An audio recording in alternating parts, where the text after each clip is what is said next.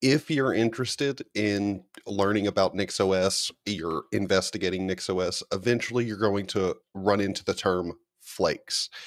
And I just want to go ahead and describe what flakes are, why I'm not using them, and kind of some of my general opinions on using flakes and that this kind of experimental stuff with NixOS, because Flakes in NixOS is actually an experimental feature. Let's go ahead and I'll switch over to my desk cam and we can talk about Flakes.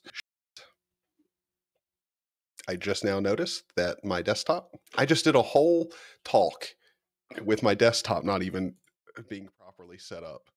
Awesome. I'm going to leave this in the video. This will be like a blooper thing. Oh my gosh. Select the monitor. Yes. No, not cancel. Okay, whatever. It worked.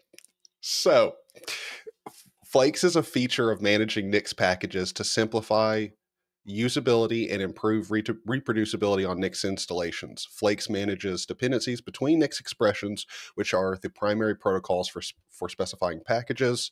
Flakes implements these protocols in a consistent schema with a common set of policies for managing packages.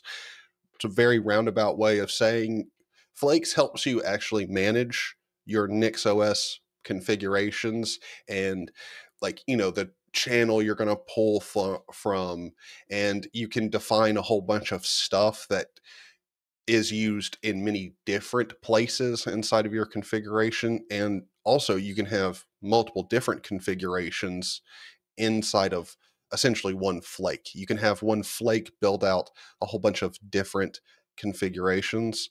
And if we go into the actual, like, the normal schema for a flake, it's actually really quite simple. You're going to have your description, inputs, outputs, and then your Nix config is a part of your outputs, typically, and, well, as far as I know, pretty much always.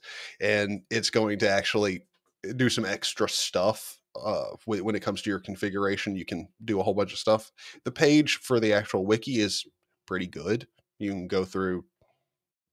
I do recommend going through it. But also, if you haven't seen, Vimjoyer has a fantastic video on Flakes. Highly recommend you check that out. Now, I had a comment here, and I want to go ahead and address it and get into why I don't use Flakes. Someone said you should set up a flake in your dot files and your config in that folder. You can have it in Git, and you can use a mini installer. Just get into boot, clone your config, run one command, and your system is up and running. It's also much easier to edit, and you can have a desktop and laptop in the same config, kind of like what I was talking about there. You can have different configs all inside of one flake. So ZeoCamo, thank you for the comment. But I don't use flakes, not because they are difficult to use, hard to learn, or hard to understand. I simply do not use them in my own config because the idea for my NixOS configuration is I want exactly the system that I want to use as my daily driver, as simple to set up as humanly possible, and as simple to wrap your head around if you're new to NixOS. For anybody out there, my system here is not only built just for me, but also built for someone else to be able to use and understand if they want to.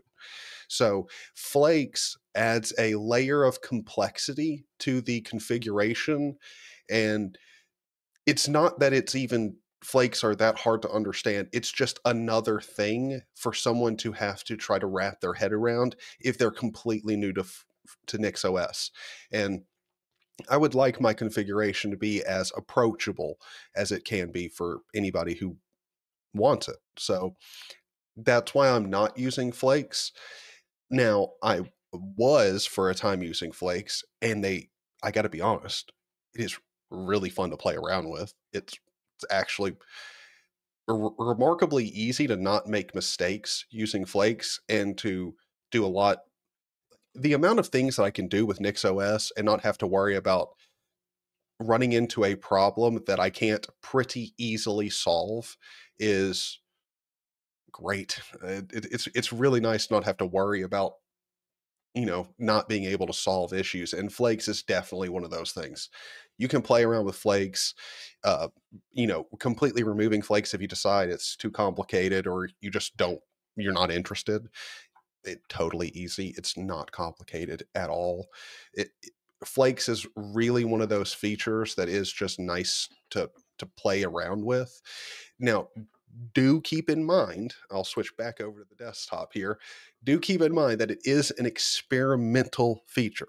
So you can enable it temporarily by running any Nix command and giving it the flag experimental features and Nix command Flakes. You can also completely enable it permanently inside of your Nix configuration file. Um, I, yeah, you can do it inside of Home Manager as well, which I don't know. I kind of get why you might do that, but I don't really get it. So yeah, but there's plenty of ways you can go about doing it, and that's also another thing that people do complain about with Nix. There's many ways of doing everything in NixOS. That's not a problem. Okay, just because there's 7 ways to do something doesn't mean that it's a problem. Now, if 6 of the ways are broken, then that's a problem.